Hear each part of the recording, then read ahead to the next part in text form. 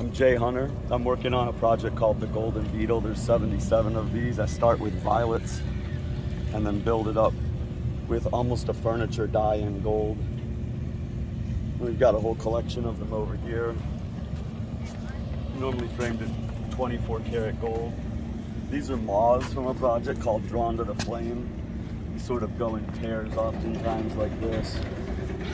And then we've got a project here called the Fallen black and white graphic work. It's tar on gesso. And then we just did this piece here in a real large scale for Beverly Hills Garden House on Wilshire Boulevard. And this is the Instagram and the broker information if anyone's interested there. Santa Monica. It's great meeting you. Santa Monica's beautiful. Love painting here. Where are you fantastic. I'm originally from Cleveland, Ohio. So are you traveling around the country now, or? Yeah, my studio is based out of Arkansas. I just love the country and the quiet life. When you go to the cities, it's fun, but it's nice to retreat out into nature. So really enjoy that. How long you got here in Santa Monica for? I think they extended my meetings. We have to do a event in Hollywood, so I'm here through next week, and then I'm headed to the Bay with all the pieces we've been making. So, do you have a show up there? Or? Yeah, show and some meetings. We're presenting this to a couple of vendors for a show in Hong Kong. So, yeah, it's exciting. Thank you.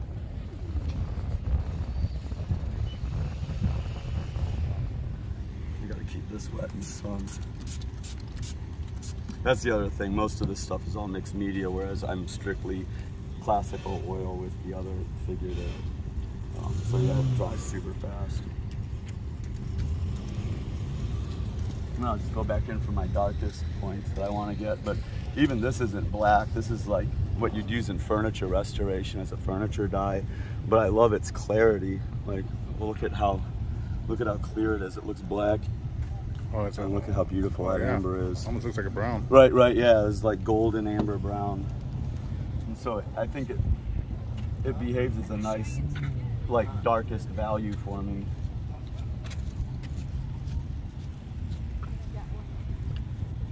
When did you start painting? About, I would say 5 years old, and started selling at 13. So I've been doing it my whole life. And then someone said I should go into architecture for a more clear future. And I did that. So I'm in structural engineering as well. And on the side, I design bunkers and astrological observatories for a private group of clients. And that's my studio in the South. Same thing. It's like one room is just for the dogs and a fireplace. The next room is just for dining.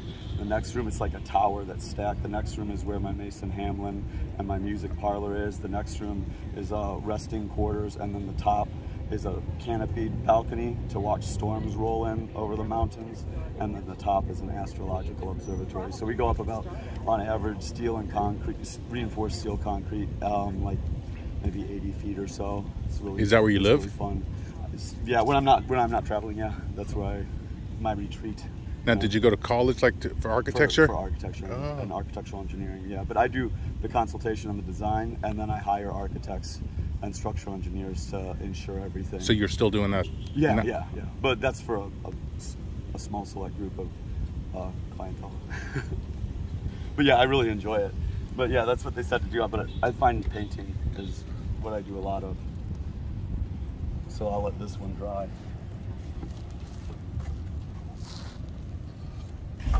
See, then I'll go back to stacking the different violets in this.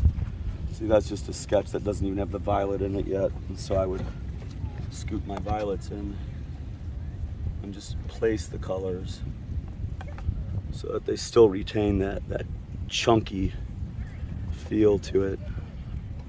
And then I'll let it dry in the sun and dye it the same way, but in order to get those creams, I mix them like this,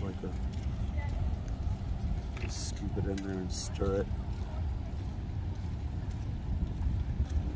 And it's actually easier to hold it like this than it was to put it on the easel. Learn something new every day. But yeah, I love that stirred look, you know, there's that, you know. And I normally, as a technique, like to keep my highlights a lot taller than my shadows. I still like chunky shadows too. Gives a little more contrast, huh? Yeah. But when I'm working in it gives it a lift. So when you have like a highlighted area, like even in here, I want that to, sometimes I'll use a knife to put it on, but I want it to actually stand up proud, like kind of peak. It kind of makes it pop a little bit. Right, and so then when you hold it like this, then it actually protrudes sculpturally and catches that little bit of extra light. So yeah, the highlights, you want them to stand up. I like it that way. And this is so much easier to hold the small ones in my hand and try and set it there.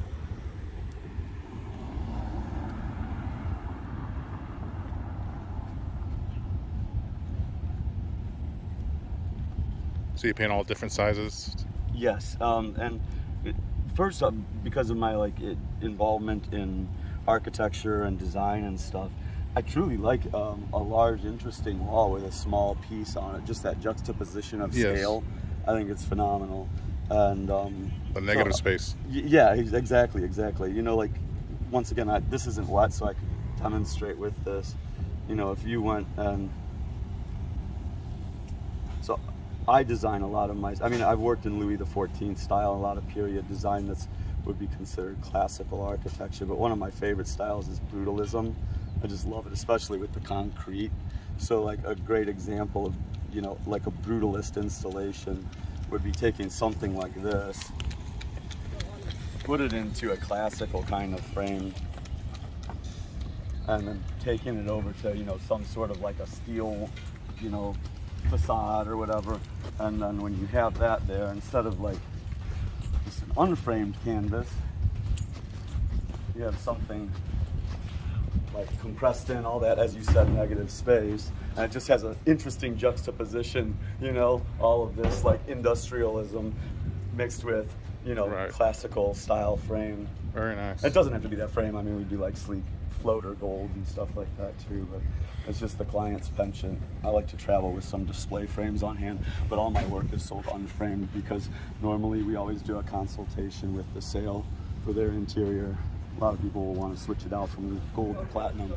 I always use gold just because I think it's sort of alchemical. If you take this out, like what world are you in? It's still in your world right here, right?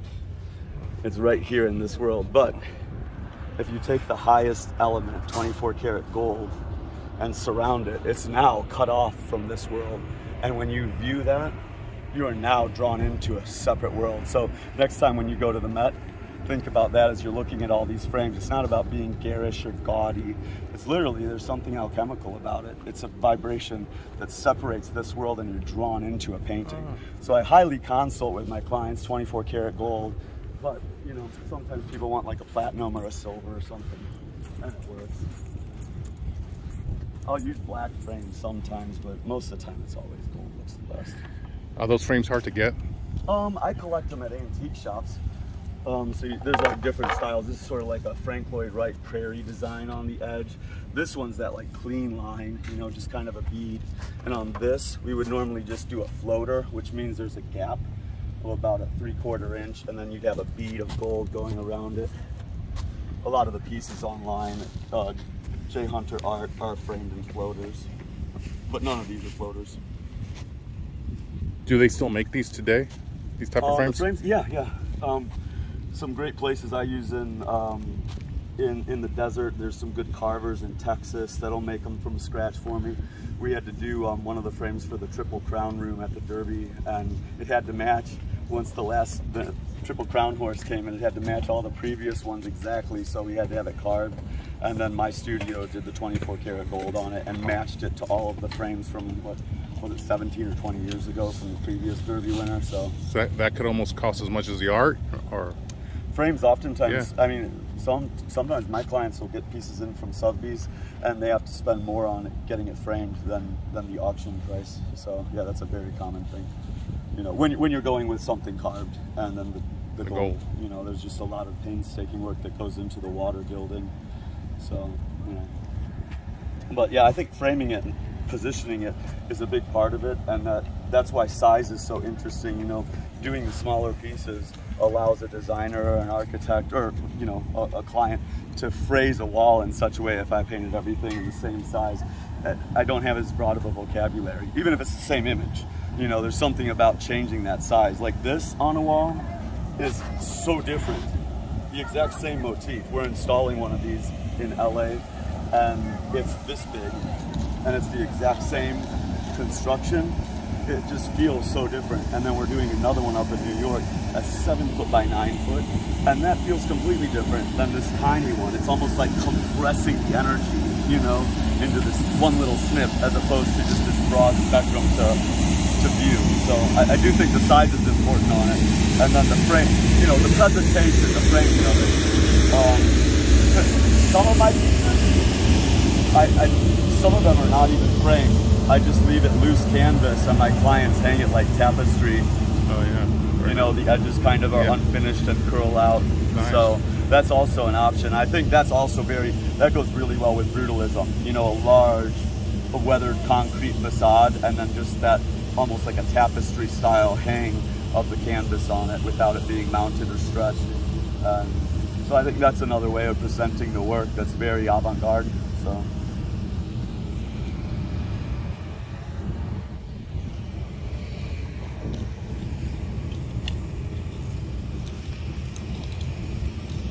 You ever go down to Venice? The beach? Yeah, Venice Beach. Yeah.